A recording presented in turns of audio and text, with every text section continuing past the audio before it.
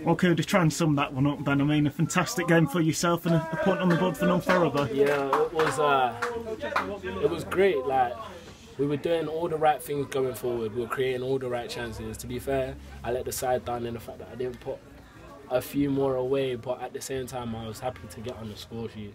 It's my second game, and I've got two goals and an assist, and we're progressing. Like, we're scoring goals now, we're creating chances, which is something that we weren't doing in previous weeks. And we just need to, or I feel as though we just need to tighten up on things going backwards, like with the defence and that. But other than that, we'd like to put in a shift. We'll give everything we had. And for yourself, I mean, the first goal, it's a good goal. The second goal, it's remarkable, isn't it? The second goal,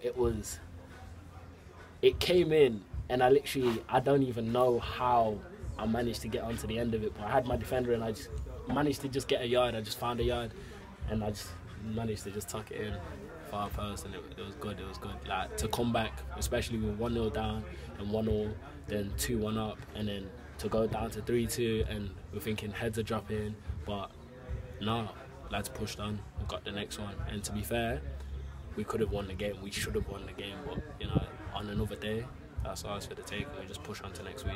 And for yourself, what have you made, you know, in terms of your first impressions of North Ferriby? I'm glad to be here. I'm glad to be here. Although, yeah, we're down there, and a lot of teams would look and they would think, North Ferriby, we're going to come here, it's going to be an easy game or whatever.